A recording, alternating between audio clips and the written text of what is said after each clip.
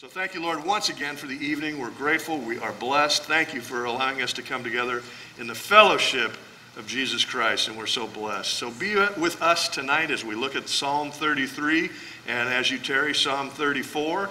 But again, Lord, we just give you this night, and we thank you for all that you've already done and all that you're going to do in Jesus' name. Amen. Psalm 33, rejoice in the Lord, all you righteous. And so that's speaking to us, all you righteous. So verse 1, rejoice in the Lord, O you righteous, for praise from the upright is beautiful. We are righteous, and that gets us to a position that we're remembering why we're righteous. It's because of the finished work of Jesus. And when we have that opportunity to meditate on that, well, naturally, we just begin to rejoice. When we think of the things that Jesus did for us, it's just our natural outbreak. We can't help it, and that's what's so great about it. So praise from the upright is beautiful. The Lord God receives the praises of his people. And so it's just a constant circle. We're reminded, we rejoice. Father God loves it, and then it just keeps that circle going, right? And that's why we praise the Lord all day, no matter what our circumstances are. And there's certain things that we don't prefer, but we are rejoicing through that, because our hope is not in this sin-filled world. Our hope is in the finished work of Christ and our entry into heaven. And so no matter what our circumstances are, we continue to rejoice, and the Lord receives that praise, and it is beautiful. Verse 2, praise the Lord with the harp.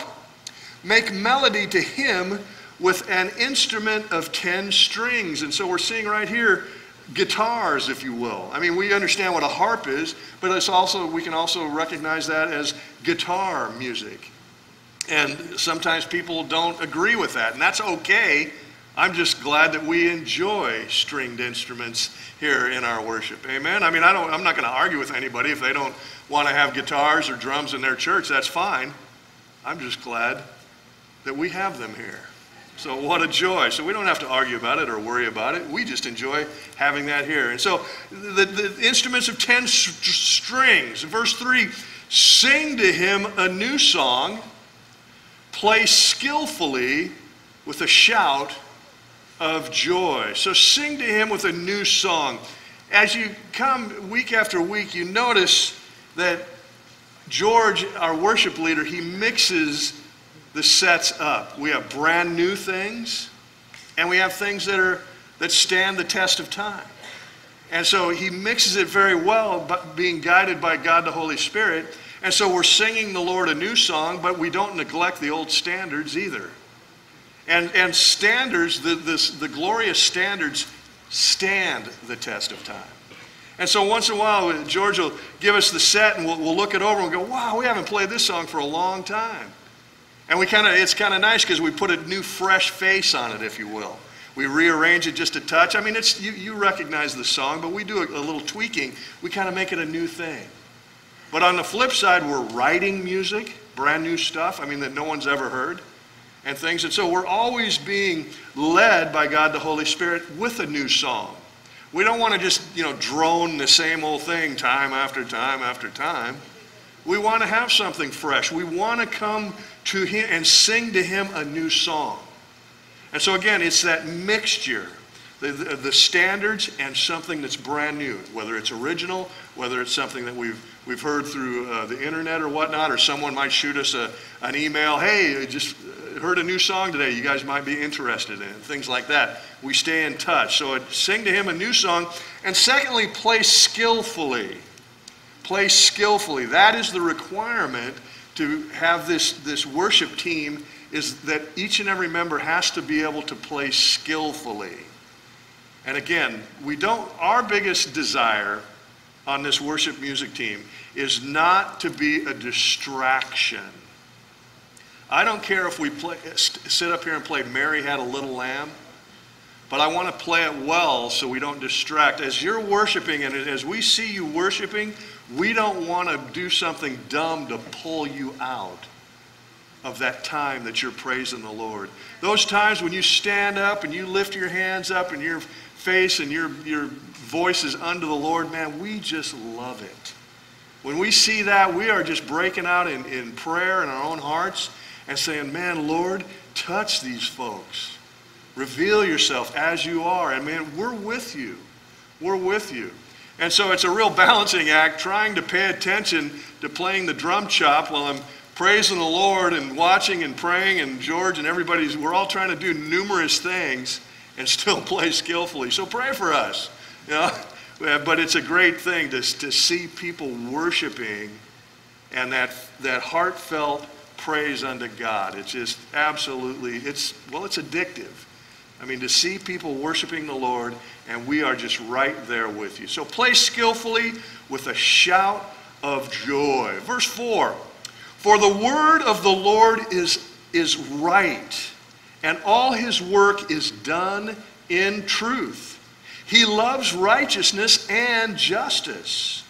The earth is full of the goodness of the Lord.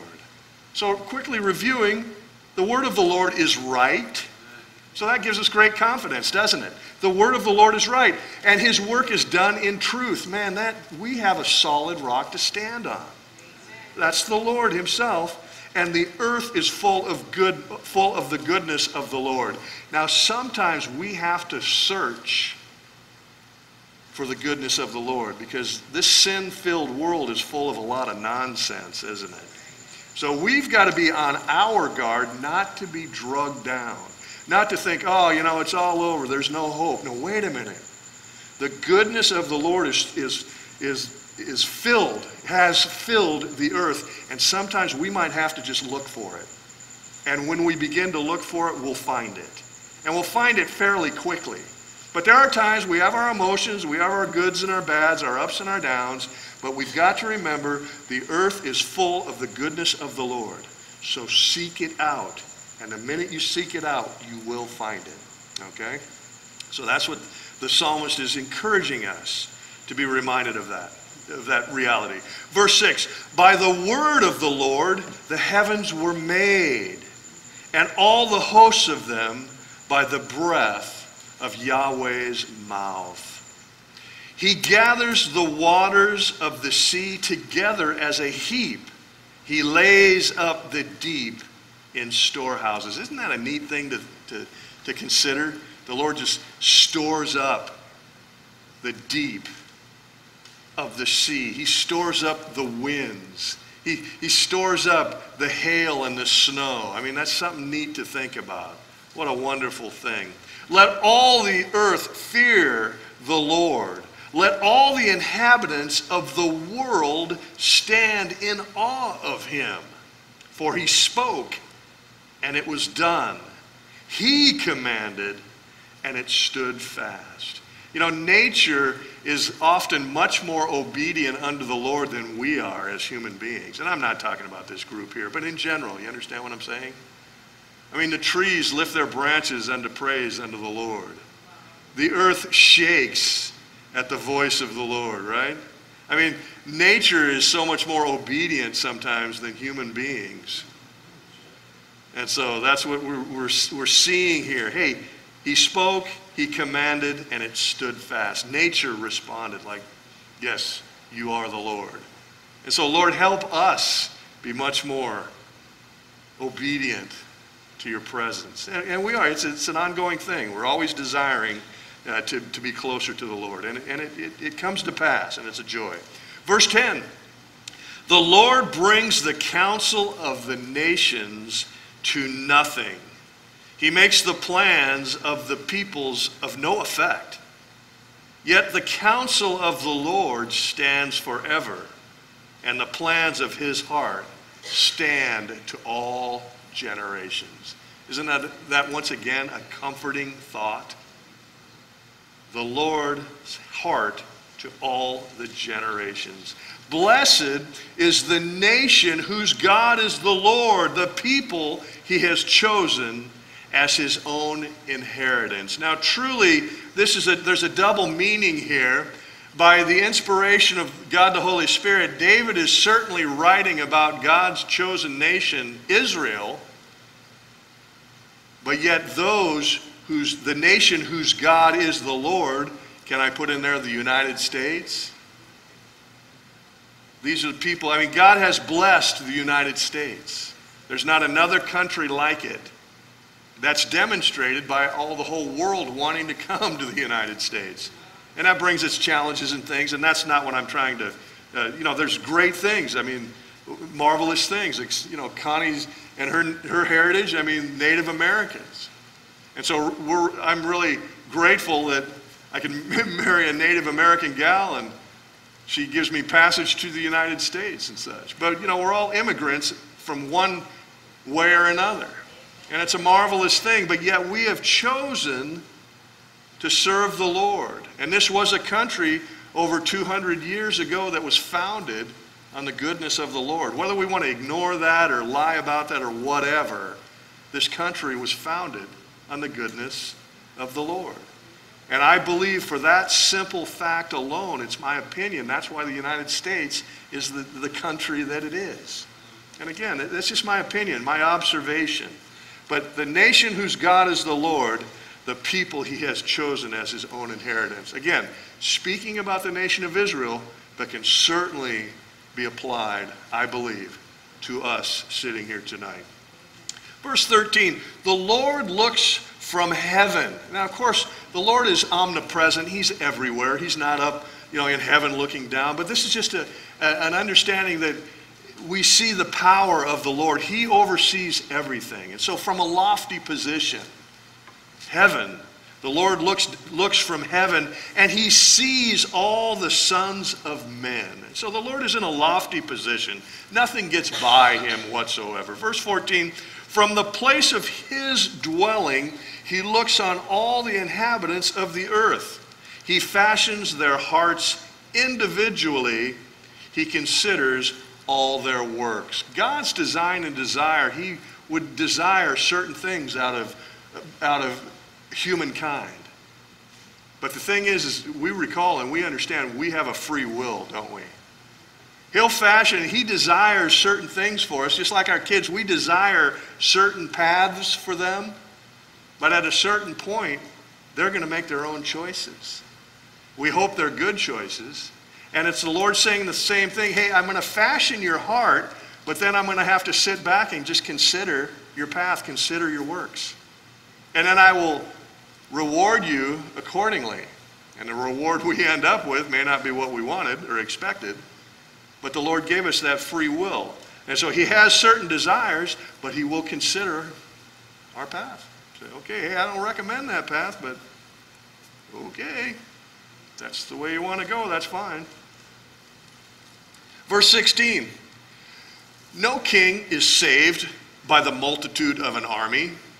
A mighty man is not delivered by great strength. Neither a horse is in vain, and it's a vain hope for safety. Neither shall it deliver any by its strength.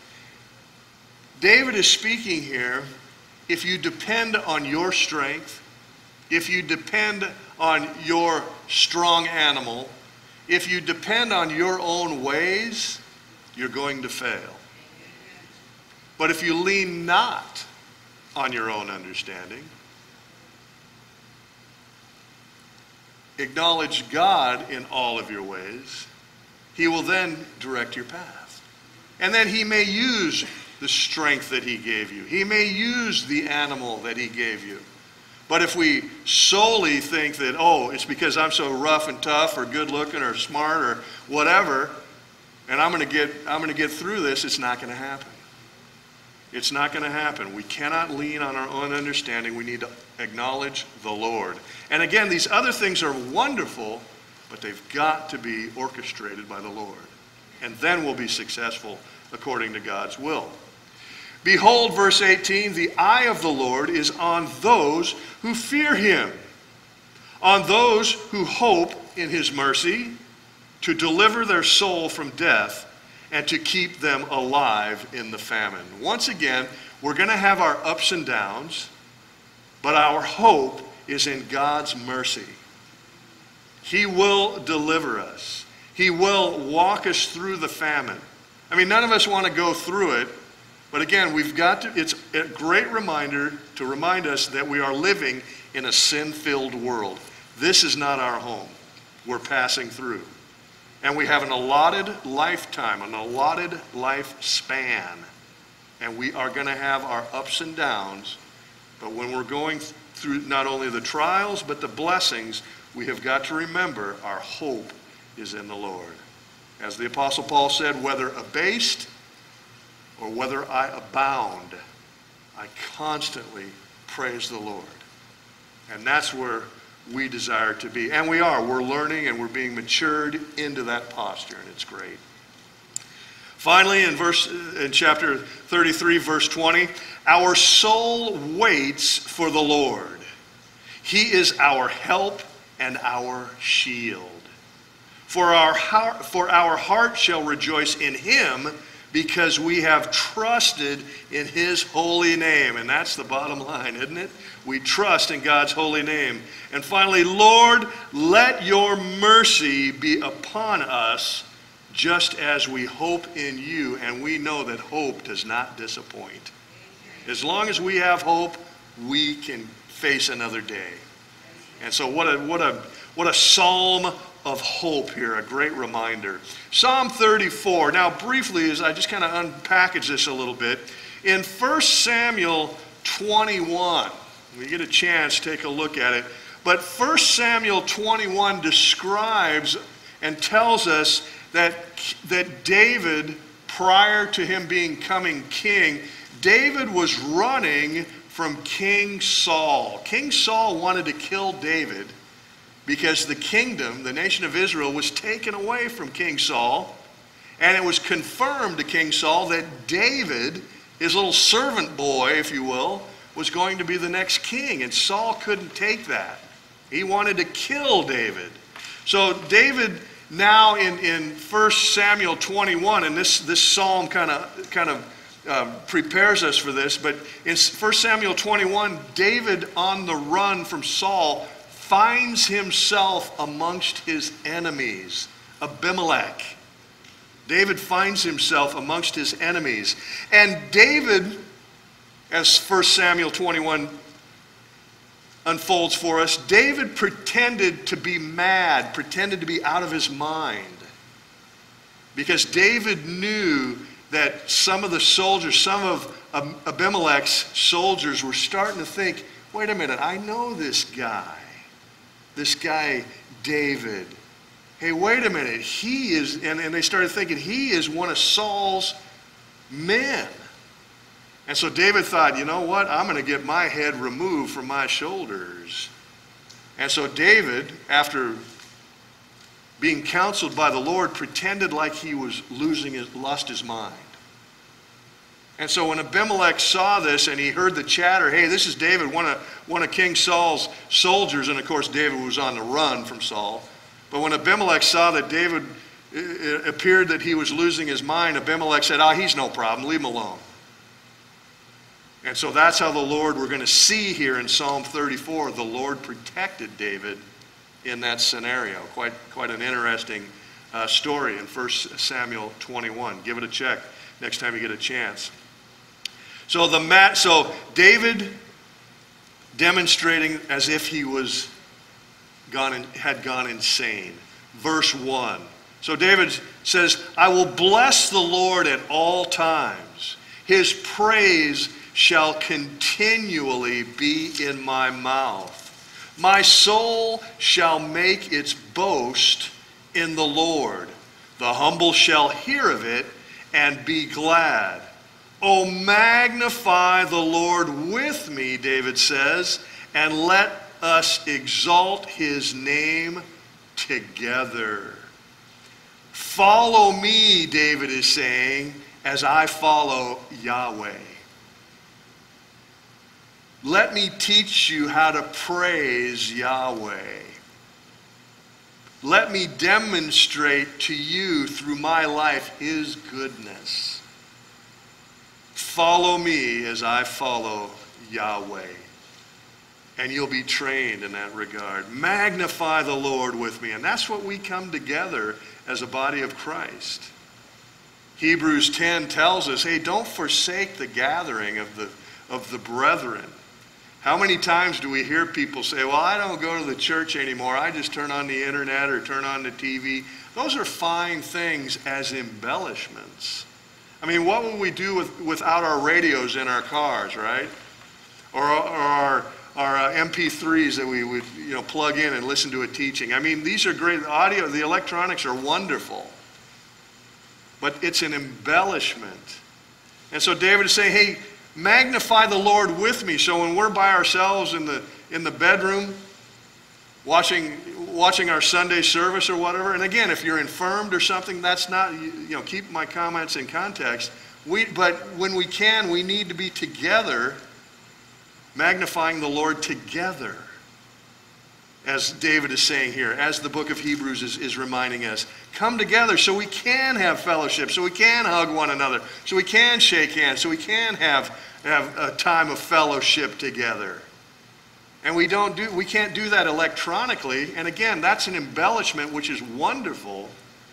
But the Lord wants us here to magnify him together. And that's what David is saying. Magnify the Lord with me, and let us all together exalt his name. And that's what we're doing here tonight on Wednesday night. I sought the Lord, and he heard me, David continues, and he delivered me from all my fears.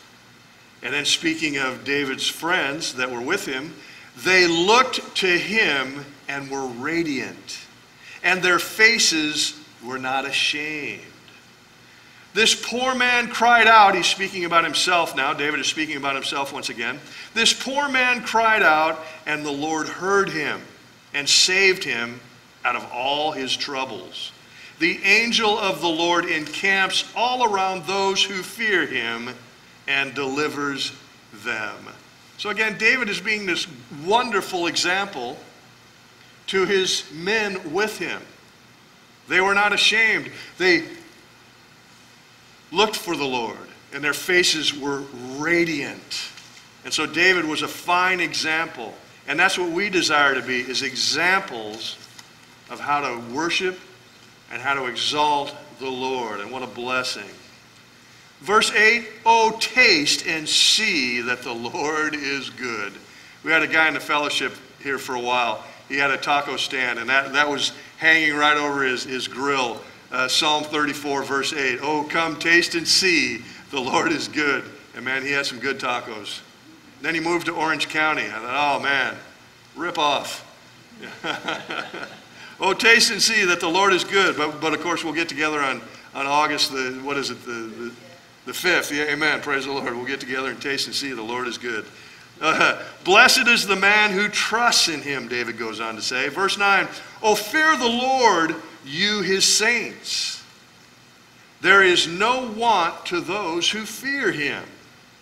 Now the young lions lack and suffer hunger, but those who seek the Lord shall not lack any good thing. Now the young lion, the only thing that young lion can depend on is his own strength.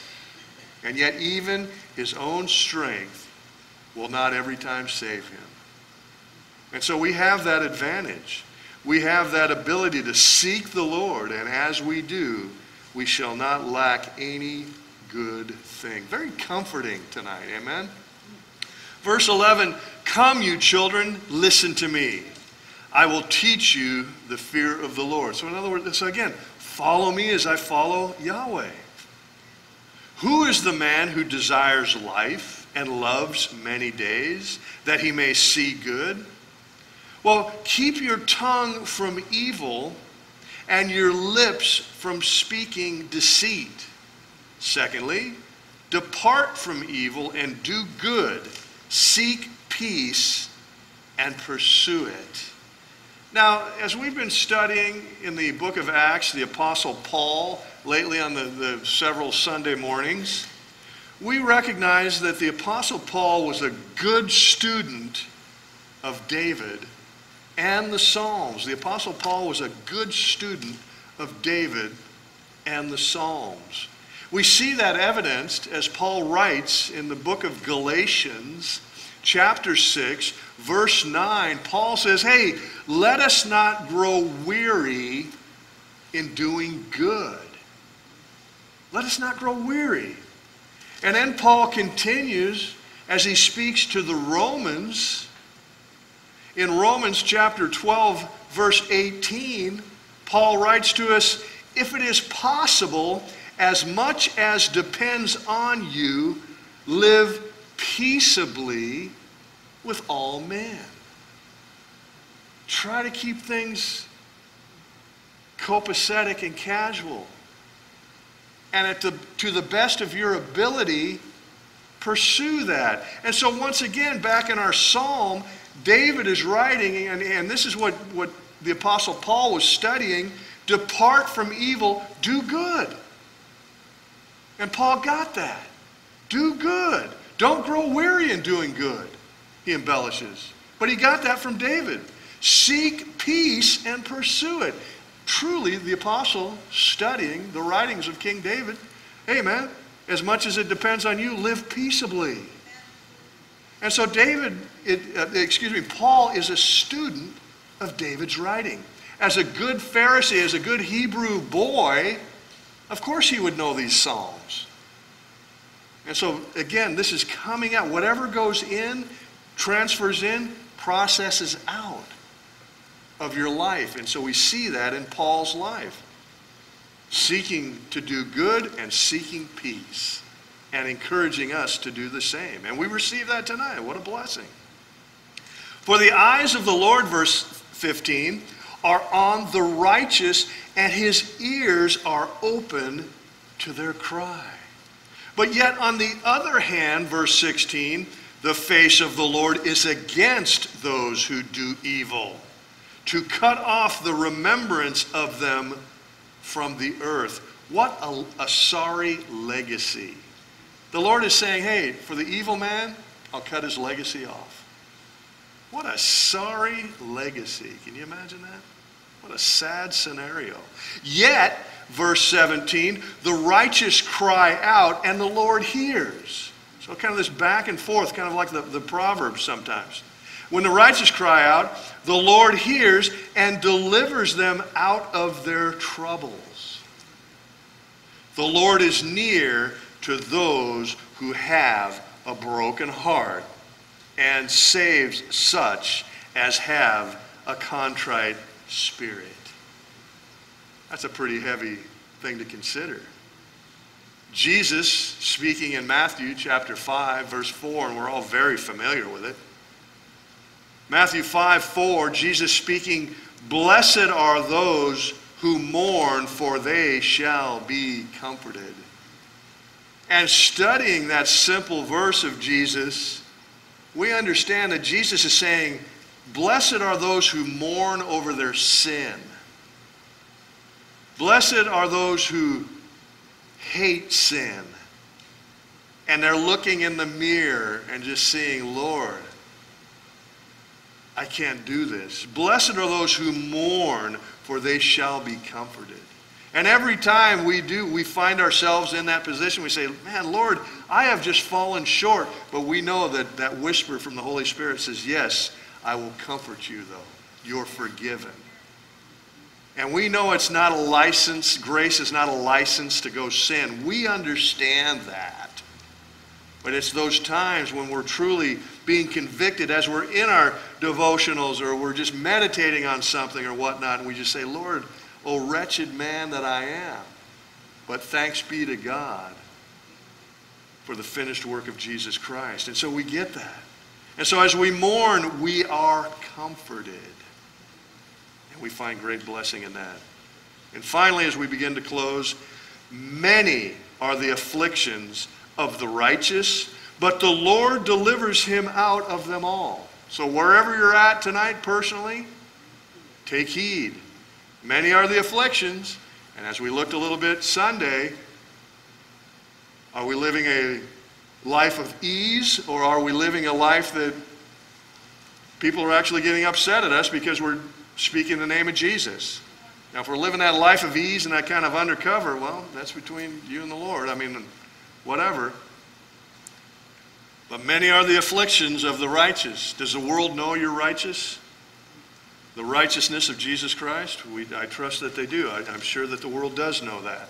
And that's going to bring trials and tribulations. There was a funny thing I noticed last night. We went to the high school last night for a graduation. Our daughter graduated and such. And as we were walking through the parking lot, there were the seniors of the high school. They had their parking lots, and they had little signs, and they could put a little saying on their sign, and that was their personal parking spot for the year. And I was looking at a couple of them. Some of them were kind of funny, and some of them were just lame attempts at humor. But I did see something, and I don't think it was a coincidence, but we had walked by one, and I saw it laying off in the grass, and it was a scripture. And I started looking around, and I noticed that was the only sign that was torn off its post. It was the scripture, and I kind of, and I was just a guest there, and I didn't want to, disrupt anything. But I thought, how interesting, Lord, that all the other corny signs are up, and this one that has scripture is knocked down. And I just felt like the Lord is saying, yeah, this is the world you live in. And I was kind of comforted by that. I said, that's okay.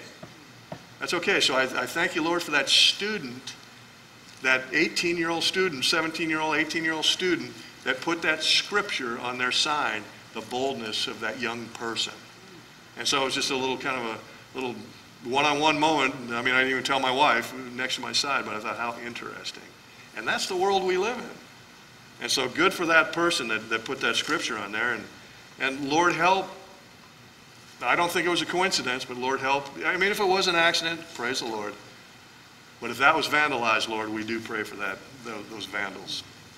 So many are the afflictions, but he will deliver us out of them all. Verse 20, he guards all his bones, speaking of the righteous, and not one of them is broken. This is just a Hebrew poetic way of saying that God will protect us. So it doesn't mean if you've gotten a broken bone that you're not righteous. I can imagine turning on some crazy teaching someday, and somebody will say, if you've had a broken bone in your life, you're not righteous. It says it right here in Psalm 34. So we're going to clear that up right now. This is just a poetic way of speaking that the Lord will protect you, and that's as far as that goes. Some of the funny things we hear on the teaching on the radio or TV is just absolutely insane. But nonetheless, he guards his people. Verse 21, evil shall slay the wicked. Isn't that something? People that pursue evil, that evil will slay that person. That's an amazing thing, isn't it? When you pursue evil, it will slay you. Evil shall slay the wicked, and those who hate the righteous shall be condemned. It's not over yet, brothers and sisters. It's not over yet. God has not pulled the trigger yet. The righteous, those who hate the righteous shall be condemned. And finally, the Lord redeems the soul of his servants. Yeah. And none of those who trust in him shall be condemned. We win in the end. All right. If I could ask the worship team to come join me. Just wonderful opportunity to kind of sit with the Lord tonight. Just be reminded of his goodness, because we need that, don't we? Because outside these doors, we get nothing but heckling and discouragement, things like that. We get challenged, etc., etc. And that's why it's important. That's why God wants us to come in the flesh and embrace and to sit and to meditate and to have something just spring into your head. Oh man, what a great piece of scripture. Oh man, I needed that. Or yeah, that's right, that's where I'm at. Or man, Lord, thank you for that reminder. And so what a blessing. And so what a great time tonight that we could just kind of sit with this psalm, these couple of psalms, and rejoice in the Lord. Amen. Jesus is our rock. He is our salvation. Won't you join us by standing? Let's go out praising the Lord, shall we?